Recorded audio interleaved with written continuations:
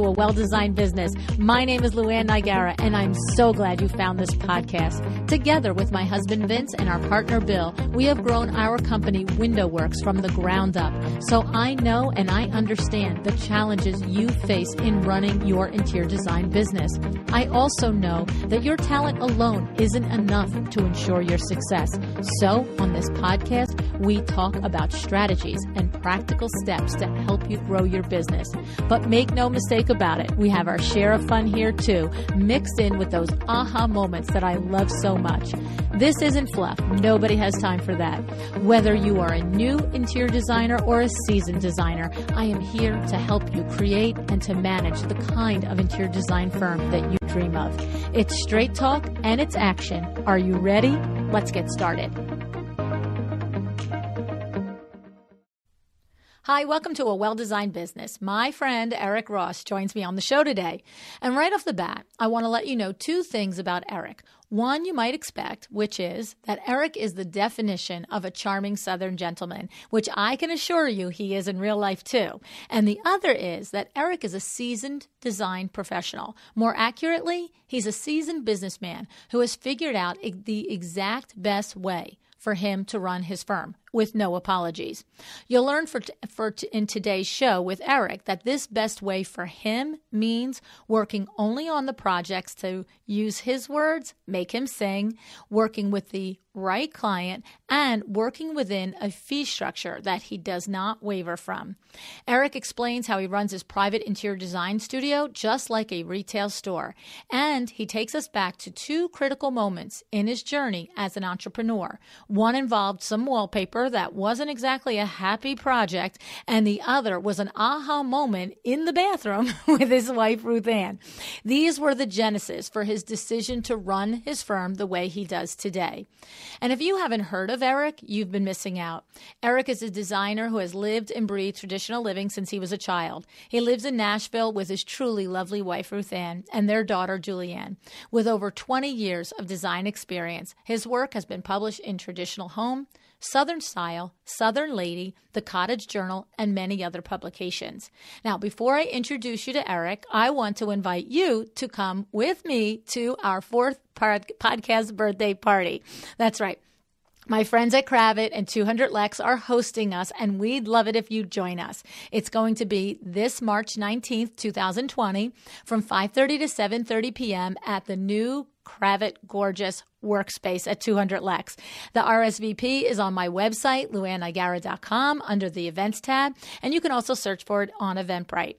And while I'm talking about Cravat, did you know that Lee Joffa is introducing its 5th collection with renowned interior designer Kelly Wersler? That's right. This assortment of fabric and wall covering is an experimentation with scale and color, building off her past collections. Like you might expect, Kelly draws inspiration from vintage fashion, historical references, art and design, giving you a collection that is truly signature Kelly. To source this collection for your next project, go to cravat.com/Lee Joffa. All right, I'm really looking forward to introducing you to my friend Eric.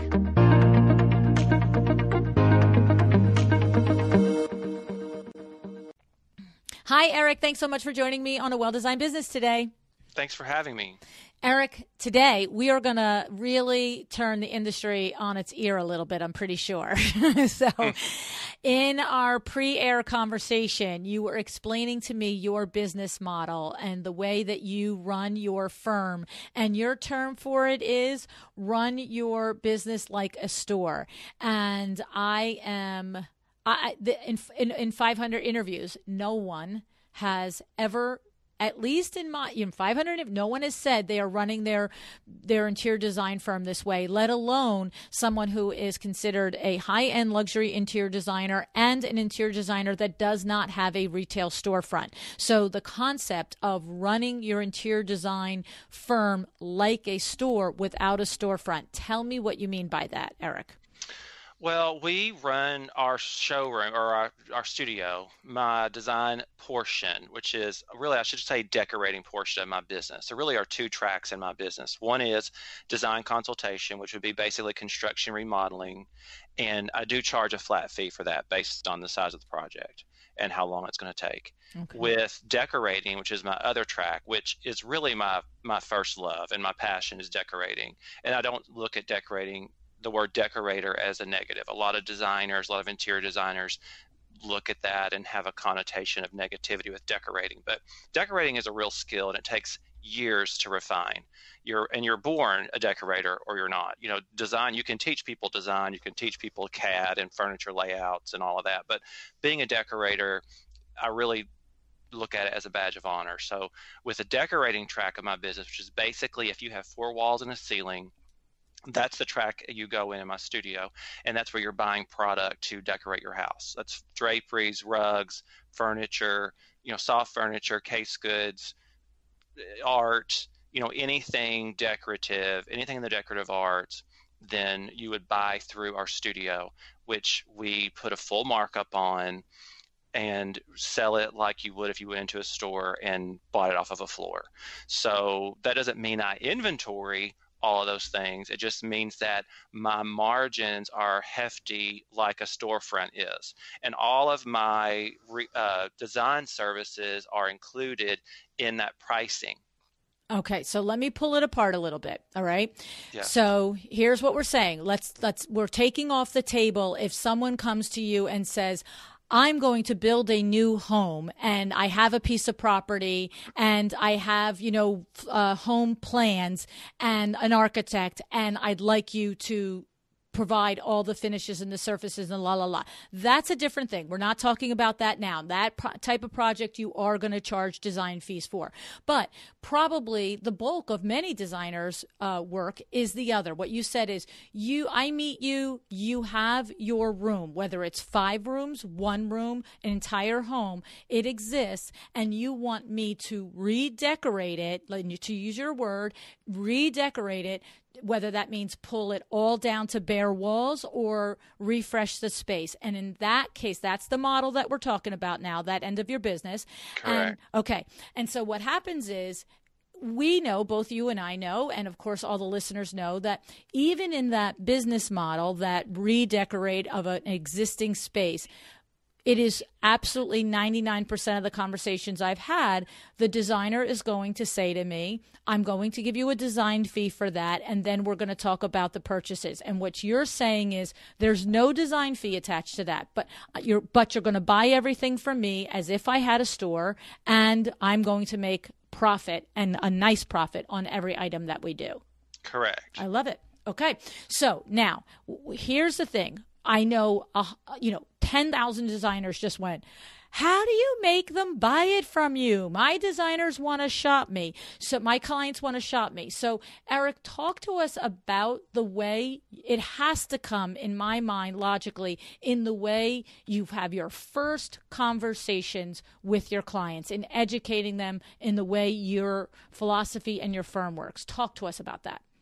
Well, a lot of this starts on the phone. I mean, we get a lot because we have such a large social media presence and an active website, and we get a lot of calls and direct messages for services. So I really do a lot of this on the front end on the phone, rather than going out to every. I simply can't go to every. Used to, I would go out to every single house. If someone called, I would give them, an hour, in their home and go out and have a conversation, just because.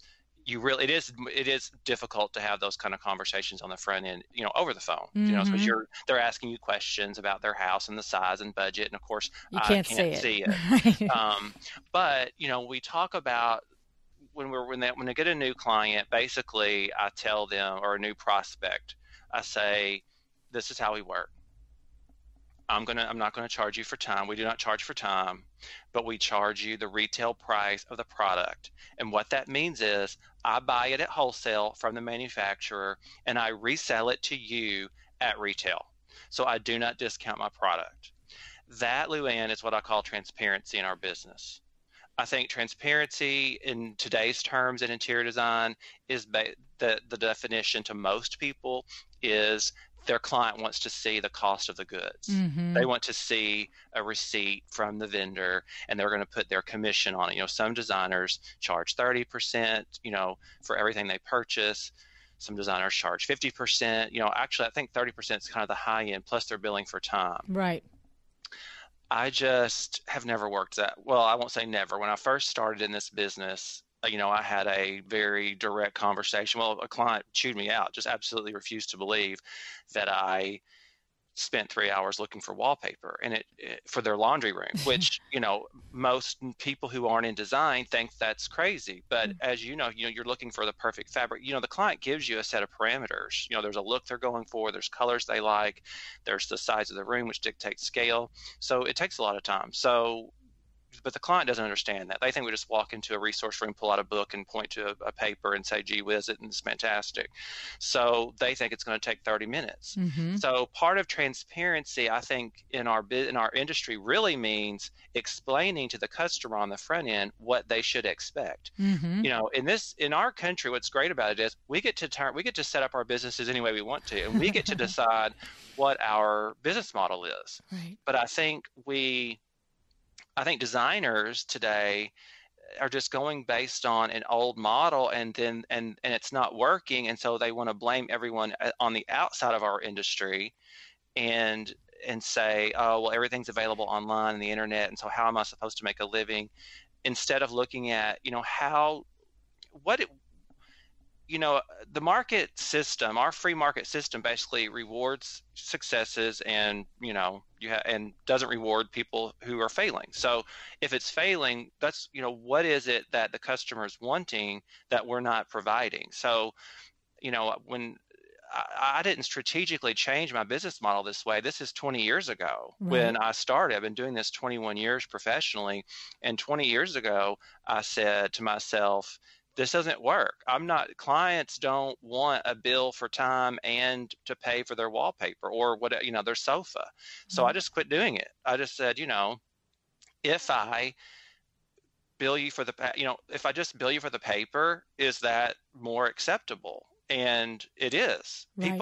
People happily pay me for their product rather than time. And it also is a trust builder, which is big in our business. Right. Trying to gain a client's trust on the front end is in every designer, trust is the key issue. Do they trust me that I'm really going to do what's best for their home and for their family? And, the budget will kind of work itself after the fact, of trust. So when I start the discussion and the relationship with, look, I'm not going to bill you for every phone call we're going to have.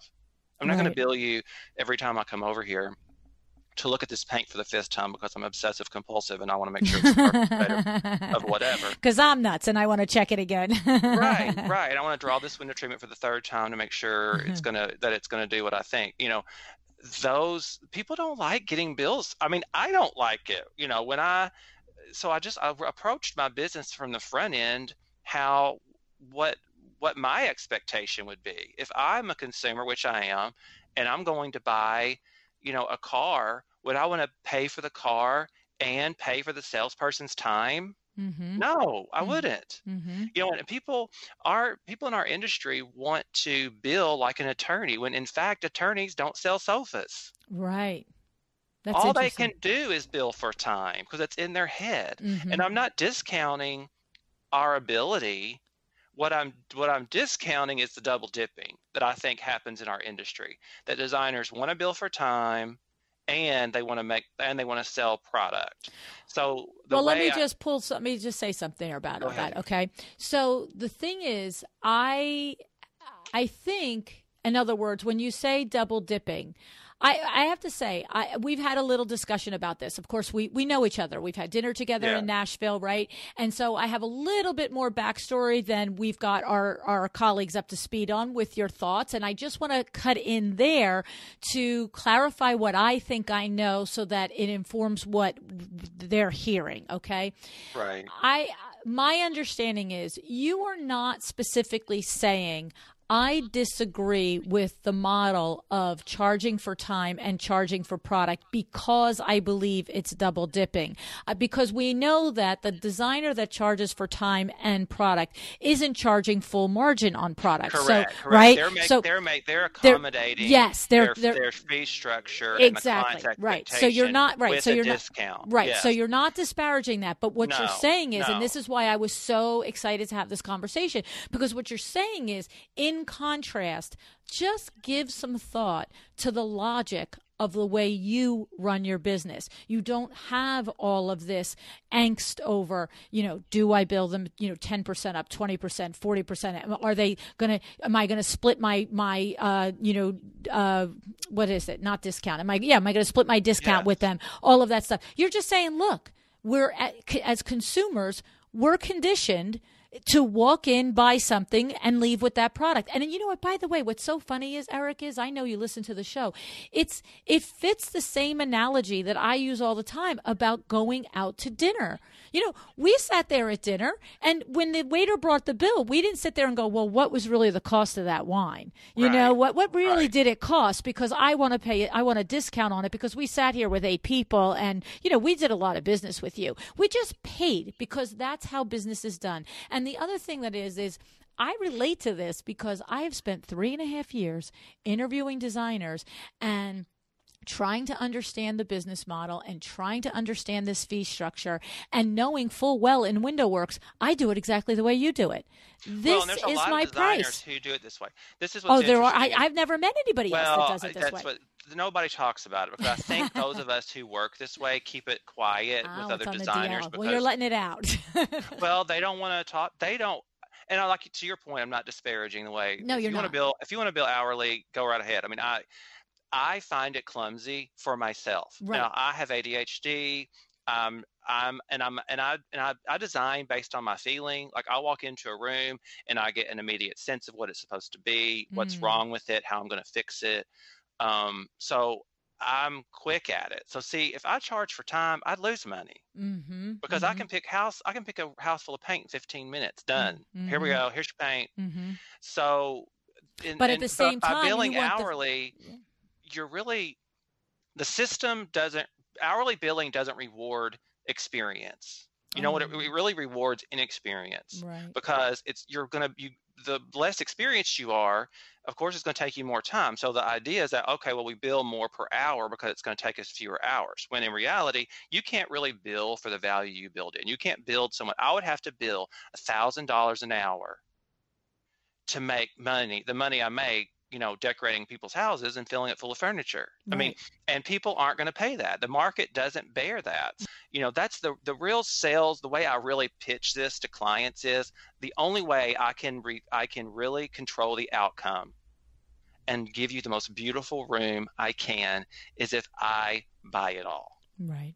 Now, tell me, I'm in control of the project. That way I'm in control of the process. And it makes sense. And tell me, let's go back a little bit more to the conversation at the beginning when you're meeting the prospective client for the first time. So we're going to say that what I heard you say in there is that in the beginning, when you were probably not nearly as busy and didn't have, 35,000 followers on Instagram and probably a dozen inquiries a week, you would basically, it sounded like to me, go on a free initial consult yes. Okay. So if a designer is listening that doesn't get 10 or 12 inquiries a week or, whatever it is, then this is what your advice and the way that forget advice, the way you did it. We're just going to talk about the way you did it. You're 20 years in business. It works for you. So whether somebody likes it or doesn't like it, there's no debating that it works. Okay. So what you would say is what worked for you is I did that free consult. I walked in, I spent that hour. I didn't spend 15 hours. I spent that hour and I got to know them. I got to know their needs. I got to know what their objectives were. And I was able to provide and position myself as the solution. Okay. Correct. All right. And the way you make that work is you're very specific on the front end. Before I went out, I would say, okay, look, this is not a design consultation. This is an information gathering exercise. Right. I'm only going to be there to talk about the scope of the project, the 1 or 2 rooms. That's another big thing that I've learned in this business is start small with clients. Most designers, their dream is, or they think that someone comes in and says, I want you to do my whole house. Now, that only happens in my experience when you've done previous projects with someone, when you have worked with them for you did their last house and they're moving and the trust is already there. And then they'll say, we've bought a new house and we want you to do it. That's when I do those huge whole house projects. And a lot of clients call and say, we want you to do our whole house. And I have to say, I don't do that. I'm going to start with 1 or 2 rooms because it really moves faster that way. If we start small, then we learn each other a little bit more. It's like a dress rehearsal. So I'm learning. It's a trust building exercise, basically. I've also given them permission not to buy a whole house of furniture. Right. So I automatically sort of put them at ease by saying that. It also makes it more manageable. My number one reason for doing that is to make the sale close more quickly. Because if you have a smaller scope, they're not as overwhelmed emotionally or financially. Right. So their thought process is, well, if I really hate it, it's 1 room. Right. And so rather than me trying to convince them to spend $200,000 on 5 rooms, they're going to spend, 40 or 50 on 1 room. It's more manageable in their mind because it's not as big a risk. Well, and so once you do, in my experience, once I do the 1 or 2 rooms, they're wowed. Then it's done. You're just moving along. Right. Well, they are like, oh my God, this guy knows what he's doing. I mean, because people see your work and they get a referral, but you still haven't worked for them. So they're still cautious. Right. And so, once they see me install something, they're wowed. I mean, I've never had people not wow. No one's ever not liked my work. Most people die over the price. I mean, and that again was sort of strategic in my entire business has been, I feel like when you do somebody's room, especially for the first time, it's job interview. And when you go to a job interview, you don't, wear a sad sweater you've had for 10 years. Or, you really pull out all the stops. Your hair's amazing, your outfit's spot on. So I feel like our first room has to be amazing. Now, because I would rather someone say, Eric is amazing, oh my God, but he's so expensive, than someone say, oh, I used Eric. It was okay. Right. I fit in with their budget, So, I always, the first room just sort of gives you more entree. And they may then say, well, I loved it all, but these lamps are too high. Let's change the lamps out or whatever. And, it allows me to get to know more about their budget, what they're willing to spend. And it makes the next time, after I do 1 room, what we do next? 3 rooms. Right. And then we do the next 3 rooms, because now they're not as afraid and they can make decisions on 3 rooms when they couldn't have made decisions on 4 rooms. So that would have been, because I've lost more sales, and I learned that early on too, in trying to get them to do 5 rooms. Because they're scared. Right. They're scared. There's an anxiety there. Like, okay, his work looks good, Instagram looks good, the website, but is it going to be good working with him? What's it going to be like in his process, right? Correct. I have to say that, what's interesting, Eric, is I said it a moment ago, your model is very much, it's exactly like the Window Works model, okay? Now, completely different product and so many less moving parts and details that we have than you have, but the reality is the same. We do a free shop at home. I'm going to come out. We're going to talk about it. We're going to kick around ideas. I'm not necessarily pulling out samples. I'm not necessarily giving, you know what I mean? I don't want to hear about, and I don't let them walk me all over their house. When I tell them over the phone, I'm like, we're going to work on, be thinking about the 1 or 2 rooms we're going to start on. Right. That's what I always say. Well, So when I get there, we're only going to look at those 2 rooms. I'm not going to go on a tour of their whole 8,000 square foot house or whatever. That's a big time suck. You can easily spend 3 hours. So this is where the designer has to have professional control over their client from the beginning. You have to just, you don't have to be mean. You're just like, today I only have, I have another meeting and it takes me 20 minutes to get there. And so today we're just going to look at your 2 rooms we're going to work on. I can see that other room another time and I'm super excited about that. But I think that we need to I really want Focus. to focus and have enough time to talk about these two rooms that are important to you today. Well, and this is what I'm saying to you. What's so similar is because I can tell you the hundreds of times that someone has called up and said, I just built a new home and I need window treatments for the whole house. And I walk in there and I'm sitting there looking 99% of the time at a house that either is strictly sheetrock and paint and no furnishings yet, or, and especially in that case, if I walk in and it's sheetrock and paint and no furnishings, and you're going to sit there and say to me, we're going to pick window treatments for this whole house, it's like, no, ma'am, we are not doing that. Because to your point, the level of questions and the level of information that I need to gather in order to help you arrive at the right treatment for every window when I'm looking at an empty house is so overwhelming to the client, and that ultimate invoice is going to be so high without the benefit of really having the safety, that I will do the exact same thing. I will say, oh my goodness, this is awesome. When are you planning to move in? Oh, it's 6 weeks out. I'll tell you what, let's focus. What would be the 1 or 2 spaces that you absolutely must have coverage for to move in and sleep in this house? Is it your bedroom and your children's bedrooms? Is it the kitchen? Is it the family room? Is it bathrooms? Let's chunk it out, because it's exactly what you said. If I can spend 2 hours figuring out the 2, 3, 4 primary rooms to put a window treatment on, and I say to her, let's just get this done. Let's get you privacy now. And I say, I'll come back next week. We can start to work on another area, blah, blah, blah. But as soon as you have that first deposit on that first chunk, everything moves smoother since, instead of that big overwhelming, whoa, it's $38,000 for window treatments, right? And so, and that doesn't mean I never walk in and sell a whole house, but I'm just saying. Yeah, people don't know what that's one of my core beliefs is that, you listen to the client, however, they don't know what their needs are. No, and they don't understand what they're, like you, to your point, they don't understand that in order for you to design their entire, 10-room house in one sitting, one project, when they've never worked with you before, they think they want it. And there's people listening that have done it, of course, but I love the idea of, let's create that foundation. Let's create that dance. Let's create our partnership. Let's create that trust. This is important in this business model, is controlling your time. Yes. Because in the other model, in the hourly billing model, you want to go out 5 times. Like, this is where also for me, that doesn't work for my personality. My process, the way I process, and the way I get passion from something is that, oh my God, I see this, I'm so excited, let's run. Right.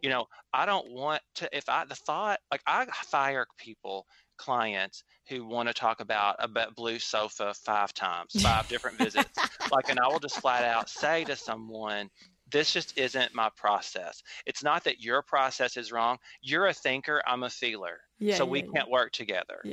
Because if you're going to think, I've had a couple of thinkers in my whole career in 20 years, and they have been the most frustrating clients because I just come from another place. Right. You look at it and it's right or it's wrong. You don't have to describe it. You don't have to have a description of why it's right or wrong. It is or it isn't. Trust me, lady. Right? Yes. And I'm a salesperson at the core. I mean, I started in furniture, working retail for 4 years is how I started.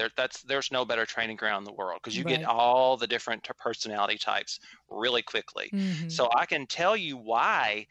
And that's important in selling, is giving someone the why do I need a $10,000 sofa? Well, let me tell you the 10 reasons why. It's not just that it's pretty, it's that this, and this is the 10 reasons I picked this. So that's hugely important. So it's not like I don't give an explanation or a reason or a benefit to the solution I'm providing. That's totally key in our business. If you can pull together a beautiful room, but people don't just buy stuff because I bring it in and plop it down. I have to ad nauseum give them 10 reasons why each selection was made, because then they're like, oh, okay, that's core in selling. So if you're not a salesperson, you're never going to have a successful business. Unfortunately, that's just the way it is, because you have to convince people to part with their money. And a lot of it, Luann, goes back to believing in my point of view too, and believing that, that's part of why you go out the first time, is to kind of see, is this person, do they really want to work with me? Do they really want, and this is something that's taken me years. I still to this day have to remind myself I have value, and this particular person isn't going to appreciate the value that I bring. Like I Right. can, so I don't need to work with them. Right. And sticking to that, because sometimes even, we've had a hugely successful business, but it's still interior design. It's still a luxury business. It has its highs, it has its lows. I mean, we still have to run our, it's not money all the time. I mean, that's just not reality at any business. There's, it's an ebb and flow. It's the economy. It's people, what their expectations are that they have to spend on something, and talking them through that. So one thing I've learned through the years is working with mentors and other people that are in this business is that we all have the same, like, sort of scared part in our process, that I'm never going to design again. Like, no one's ever going to call me. I'm dried up, this, and that's a lie. But Right. but we all suffer from that when the phone doesn't ring. And so you'll have a meeting with the prospect, and they're just not a good fit, and you take them. Mm. And I have to, because you're scared, and I have to tell myself every time I'm with one of these prospects, I can tell by talking with her or him that they're not going to appreciate the value that I bring. Mm-hmm. They're Mm-hmm. not a believer. They just want furniture. They don't want a beautiful home. They just want me Mm. to sell them a sofa and two chairs and a rug. And they're going to be, when the discussion's always around price, like when they just keep coming back to it, we have a discussion on price. I give people kind of ranges of what things cost so that we're on the same page, and that they can say, holy cow, that's not what I want to spend. And we can part ways, and no harm, no foul. Right. And that's all on the phone. But, when I would go to their house, it was really, I had a mentor years ago, and she said, Eric, give a little, get a lot. So by just going out on that first hour consult, you've already established trust because I've given them something. What I wanted to bring this conversation out to everyone is that this is another way to do it that's Right. successful, and Right. and may ease some of your own pressure points or pain points in your business with not converting design clients into purchasers and Right. just billing for time. Because honestly, I think it would be demotivating to spend all this time and energy specifying, and to then just have them go try to buy it, and they're going to screw it up. So Mm-hmm. I just think, I feel for all these designers who are getting at to that place with their clients, and they're not seeing, because um, the most sad thing with a designer, I think all of us can agree on this as designers, is not seeing your vision come to fruition, Mm. and all the energy and the passion that we bring to projects, and not see it fulfilled. I mean, I've been doing this 21 years professionally. I've been decorating since I was 12 years old. But I still get excited on install day. When the drapes go up, I still get, like, I dance around like an idiot. I mean, and so if I didn't have that part of it, it would really, that would not, that's the biggest motivator, is to see it completed. It's to see everything put together, and to stand back and walk through these spaces that I've walked through in my mind Right. That's the 10 thing. It's not times. about just the process for you. It's about the end result. It's about that whole reveal, and it's about that satisfaction of being able to look and see the product and the work and the room and the environment that you've created. I mean, that's really where your juice comes from. Yes, and the difference it makes in people's lives, because I've clients every time they cry. Then they tell me later, if I would have known my children would have cleaned their rooms, I would have done it much sooner. Or if I would have known what a difference this would have made in our family, I would have Right. done this room much sooner. Like, Right. thank you for just creating peace and calm and chaos. Because a lot of what I do is really teaching people how to live. Mm. People don't know how to live. Like, a lot of my clients, they've never had a decorator. They never had a home that's been professionally decorated. And I go in, these people are 40 plus years old, and they've got dorm furniture. They've and they don't know to put the coffee mugs by the coffee maker. And so a lot of what we do is really just sort of educating, and every designer will say this, regardless of their process, is, making people always say, I never knew I needed this. Right, right. I never knew I needed this. That's a great way to say it. I like that. Let me ask you a couple of questions about the practical side of it. So when you have that initial phone call with somebody and you're going to lay out for them the way you work, what are some of the qualifying questions that you have, Eric, or what are some of the ways that you, because again, especially, it's funny, a newer design entrepreneur needs this information in order to learn how to vet and qualify clients on the phone if they're going to think about doing this model. But for you, it's become, it probably went from very important to middle importance, but now I got to believe with your profile, the high profile that you have now, it's now become also back to probably being really important to have a great qualifying process, because if you are going to get 15 inquiries, maybe only 3 are truly viable potential clients for you. So what are some of the qualifying questions or conversation that you have that you get to, that you understand that this client does have the budget and is the type of client for you to then take that next step of going to their home? I think qualifying is so important, and Yes. I'm glad you brought it up, because my wife her office sits at the top of the stairs from our studio, and our studio is in our basement, but it's a walkout, and the light down there is fantastic, which is why we bought the house. And so she overhears my conversations all the time, and she's not one to not tell me what she thinks. I love and she always says, "You talk more people out of projects than you do into them." And I'm like, "Honey, that's a good qualifier. That means I'm qualifying well." Right. Yeah.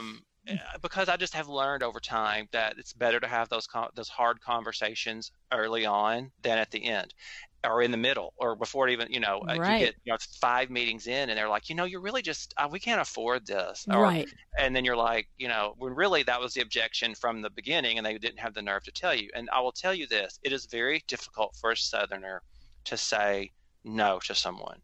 It is very difficult, and it's probably difficult for anyone, but particularly in the South, where you don't talk about money, you don't talk about how much your house costs, you don't talk about and people call you and they're, I love your work, I've followed you for years, I so much want to redo my kitchen, I've got $30,000. That's when those are hard. They were harder, but I've just learned some sort of nice ways to say, you can't afford what you want, Right. And so, because I would get myself in a lot of trouble by, okay, well, I'll come out and see and talk, and, basically wishing that they turn into a customer rather than really asking the right questions to determine if they are the right customer. Thank you, because we get a lot over email, and I just like, thank you so much for your interest in our firm. We are a full service interior design firm. We would love to talk with you more about your project over the phone. I find email to be impersonal. When can we schedule a phone call? Because I did find when I just sent response, I would sort of give them my spiel over email, where I would say, we have a 1-room minimum, and we do, and you can just tell them what your 1-room minimum is, and depending on the kind of products you sell.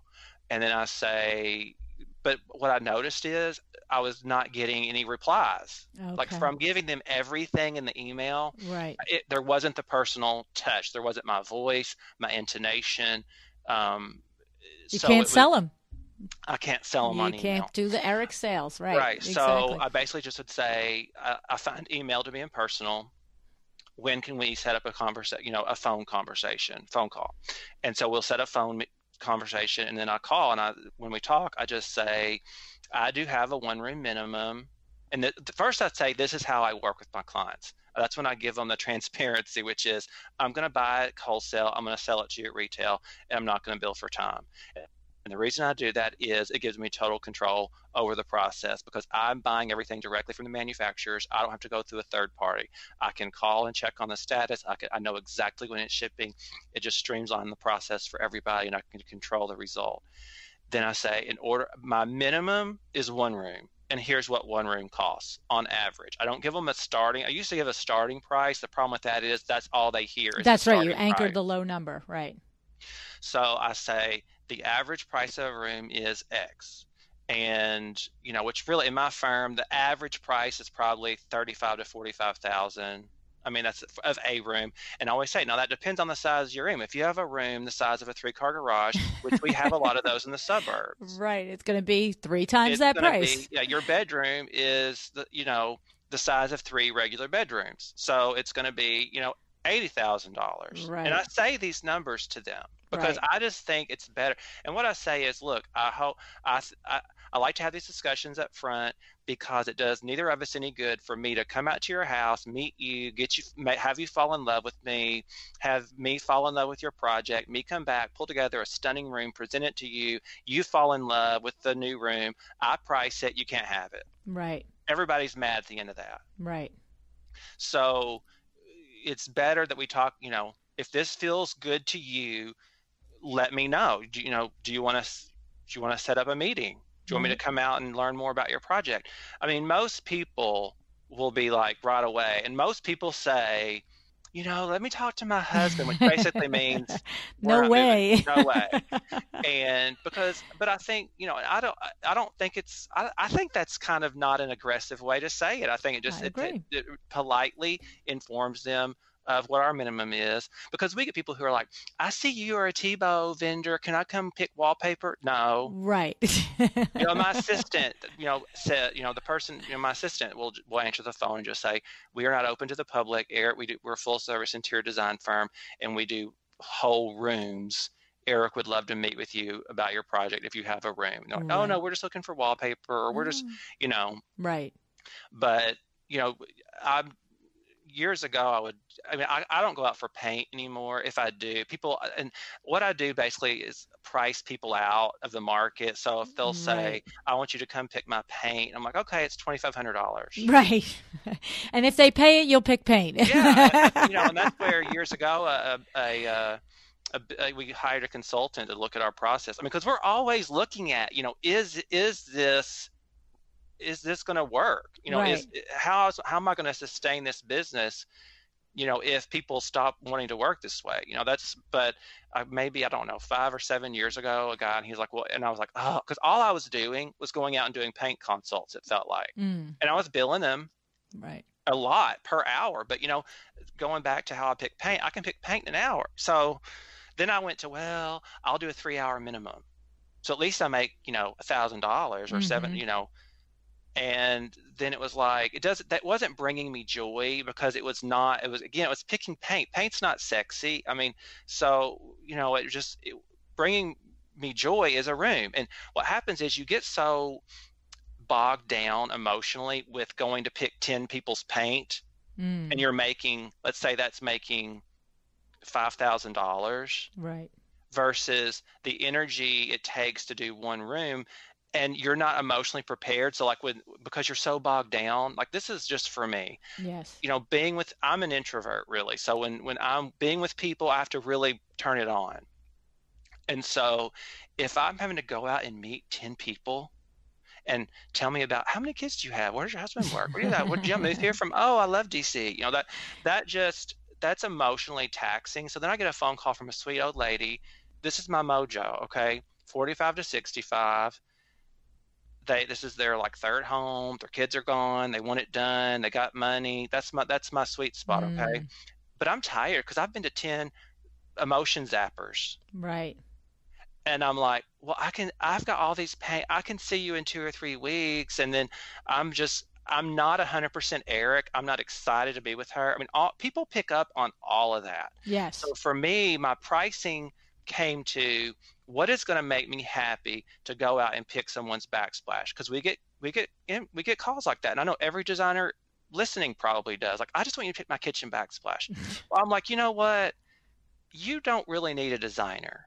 Right. You can go to the tile store and have the tile person pick that for free. I don't say that. What I say is, that's where the Southerner in me, like, I could not say to someone, you know what, your backsplash isn't important enough, because that's just not nice. Right. I can't say that. But we're in a business, I have to make money. So all this has to, make money for our business to support our family. So that's where you have to find the balance of making money and being nice to people. So I would just say, you know what, I can do that. My fee is to leave my office is $2,500. Right. Because, I don't sell tile and I don't sell paint. That's where you have to really believe in your system, whatever it is, instead of trying to adopt everybody else's pricing structure. I've had to really look at what makes money, what doesn't make money, take the stuff that doesn't make money off the table, or price it at a premium where someone who really appreciates my value, who sees the value in me, people do pay us those crazy fees for Right. I imagine they do. But they see the value. Right. You know, it's taken me 30 years to go in there and pick that gorgeous backsplash. It's taken me 30 years. That's where my system rewards your experience and your expertise, where you're just a flat fee for the things that you can't make money on. And the client pays you. You don't see them. It's 1 or 2 meetings. You don't see them again. They're happy, you know. Right. And you haven't said no. You haven't had to say no. You just said, okay, I'd love to come pick your paint. This is my fee for leaving my office. And then 10 people, 9 out of 10 say no. 1 says yes, and I make the same money as if I'd gone to 10 people. Right. So you have to really believe it for it to work. You can't backslide into, oh my God, I need $250. I'm gonna go pick their paint, because what happens is then you start, it zaps your energy. It doesn't leave you available for that great client who calls, that you can just run right out and start their project, because you're not bogged down with all of these little things. And that's even true, Luann. I want to say this to young designers, because it sort of came to me early on in my career. Ruth Ann and I were first married. We've married 24 years this December. Oh, congrats. And we were first married, broke as anything, had no money, lived in this tiny little apartment, and I was doing interior design work. And these people want a discount. This is, and I literally said to her, because you're always, especially when you're young and you're hungry and you're trying to build your client base and you want people to work with you, and they're like, well, I want it cheaper. Well, how can we get this down? And we were getting ready one morning, fighting over this tiny little 30-inch sink, and elbows and arms everywhere, because we're both tall in this tiny little bathroom. And I just looked at her and I said, you know what? Millionaires don't get discounts. It came to me in a flash, and it really informed my entire business structure. It was like, either you see the value that I bring, or you don't. I love it. And I'm not going to try and defend it to you. Right. I'm not going to over explain why I deserve this. Either you believe I have this value and you're willing to pay me, or you don't.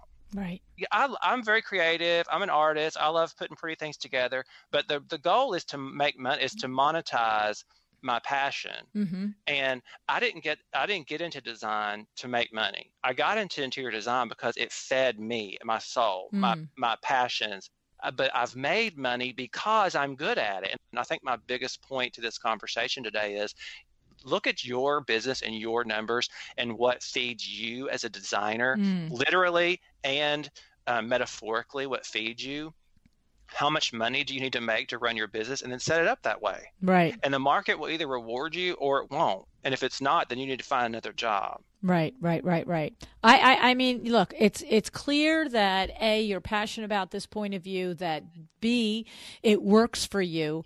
And what I'm really want to get across to people is, it's okay to mark up, and it's okay to tell people no. And because of the value that you add. And I think people run away from it, shy away from it. I think it's rude or confrontational. And it doesn't have to be. It's really just, this is how I run my business. It's telling people what the rules are on the front end so that there's no misunderstanding. Now, that's not to say they don't lie. I mean, that they change the rules on you, but you can't, then you're allowed to be mad. Right. Because they've misrepresented themselves. Right. But you're not allowed to be mad when you allowed them to change the rules on the front end, or say, well, I really only have 20,000. Can you do that? And what I usually tell people who say that to me, I say, look, I want to work with you.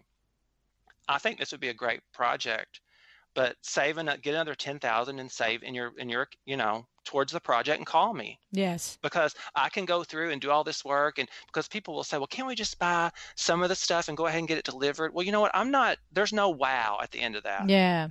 they're not going to be wowed when I deliver a sofa, 2 chairs, and a rug. Right, And I right, don't have lamps and art and curtains and all that. right, So I just say, save your money, get another 10,000. Let's talk. right. Because I just explained to them, I want you to be wowed, because that's the only way I get your friend across the street.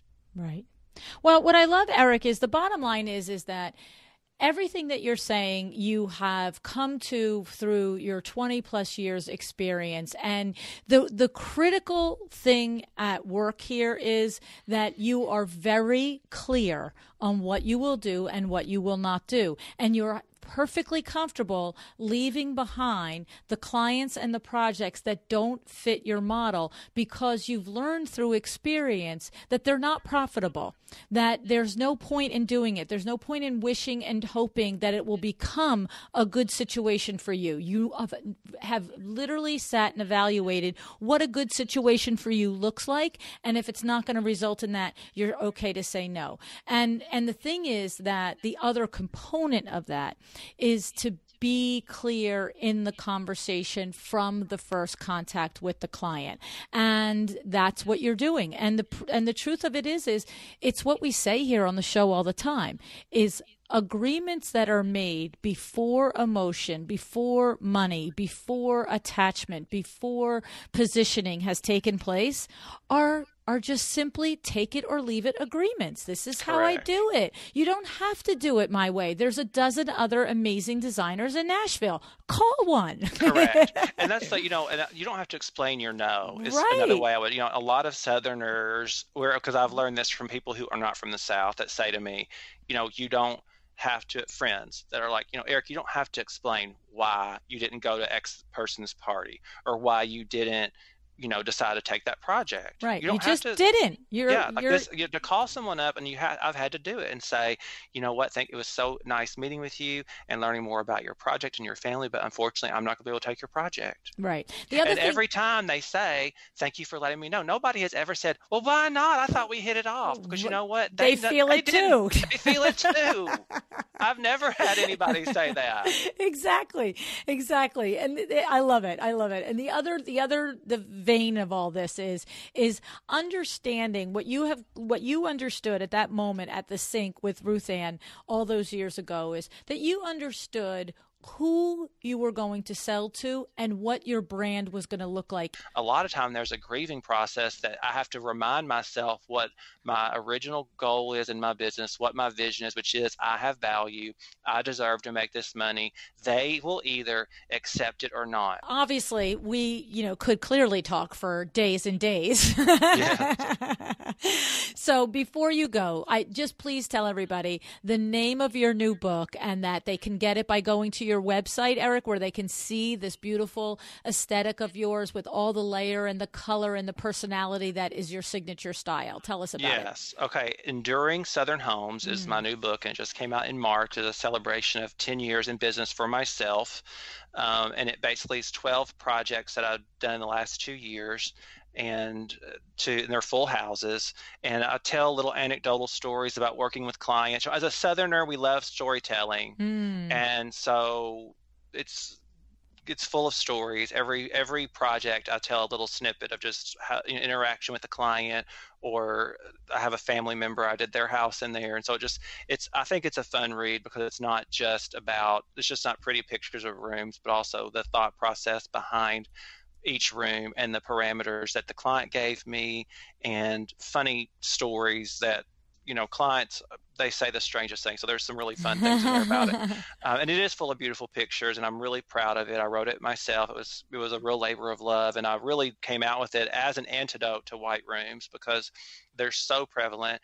And I think it's because that's all anyone sees on Instagram. And so I wanted to add another voice to the conversation, much like I did today about just a different way to look at running your business. I just wanted to put it out there and say, hey, there's not one right way to do something. There's other ways, but here are some tools to examine what would be successful for you and what fits with your life. And that's how my clients' homes are. I mean, they're extensions of their own stories and their own histories. And that's, again, quintessential of being in the South, is we're handed down a lot of furniture.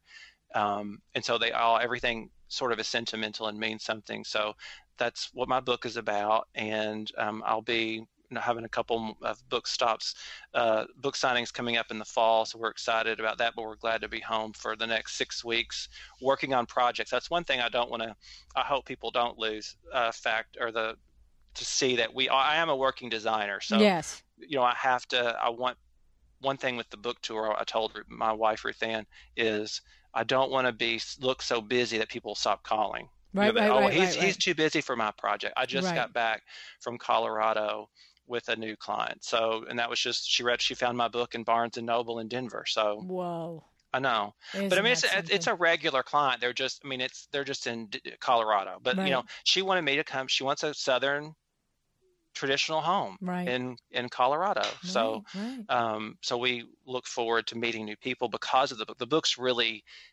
given us access to just more well-wishers and fans, as well as new customers. So we're Nice. excited about that. Very exciting. Well, I'm looking forward to seeing you and Ruth Ann again. She is just amazing. I mean, talk about a dynamo team and how much.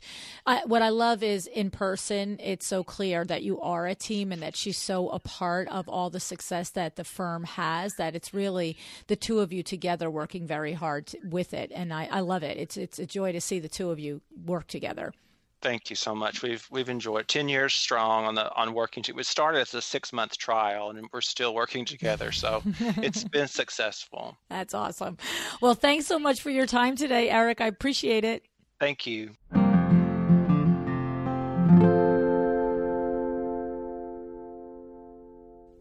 Before I share my takeaways, I want to remind you to look for Eric's book, Enduring Southern Homes. You can get your signed copy through his website at ericrossinteriors.com. It is a beautiful portfolio of his work, his observations on design, and his relationships with his clients. Okay, so my takeaways. First of all, Eric knows that it is his choice how he runs his firm.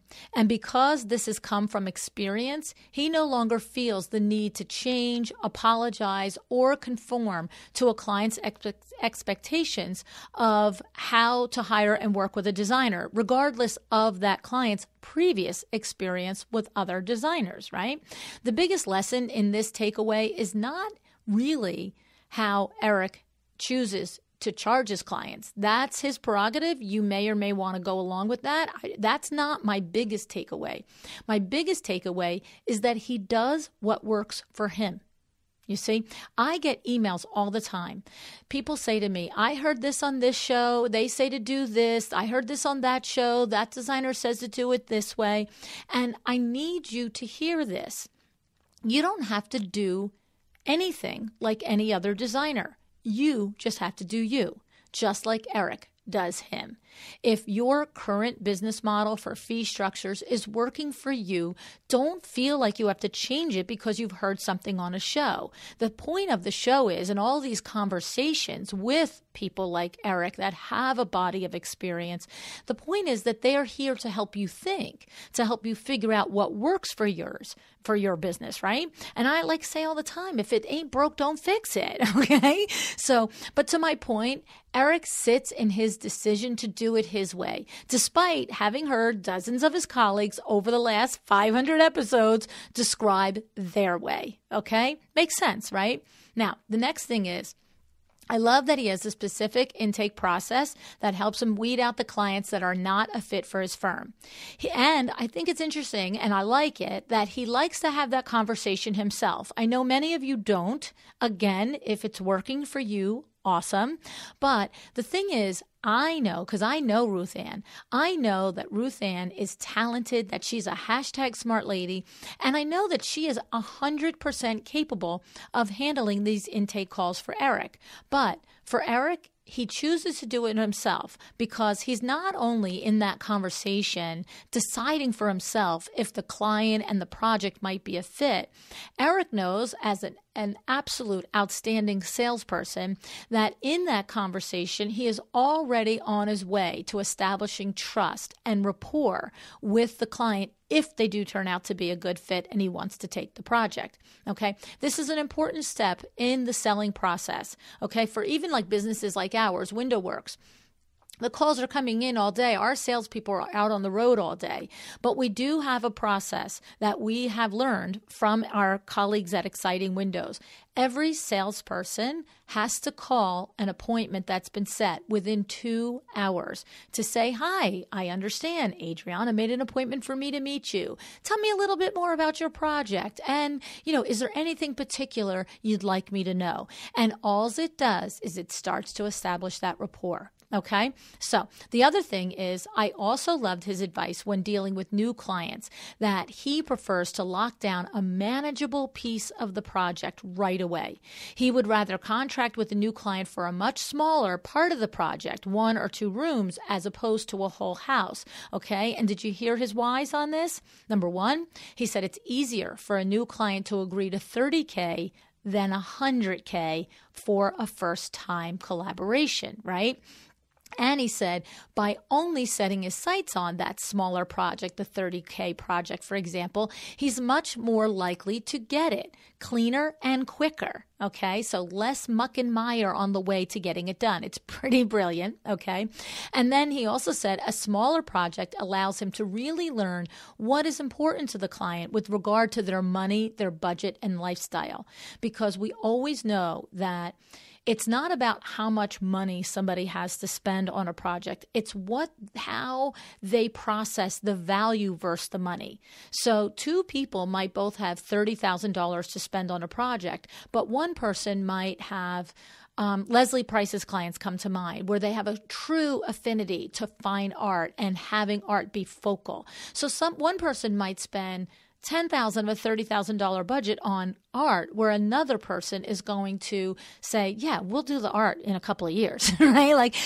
This is the thing. And he's learning this about his clients in a smaller project. Okay. And the good thing about this is, and how he uses it, is this information helps him tremendously when they do take the next step of the several rooms all at the next juncture, right? He has learned what they place value in, and it saves him time on the next project, which is going to be larger and more detailed theoretically, right?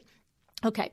And then lastly, on a single smaller project with an overall smaller dollar spend, it means that it feels less risky for the client to engage and to say yes and to go forward. So he knows he's more likely to have creative control because his ultimate primary goal, you heard him, he wants to deliver a wow. Okay, because he knows if he can do all of that, then he's much more likely to gain the next project for them as well as the referral. All right. So many good business lessons here. I love it. You can see that Eric is a businessman first. And among all of his tips and advice, I really loved when he said, I've learned it's better to have the hard conversations in the beginning rather than the end or even the middle.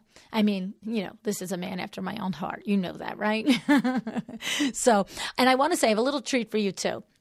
Toward the end of our conversation, we were about to wrap up. And then Eric started to explain to me how he handles the reveal install.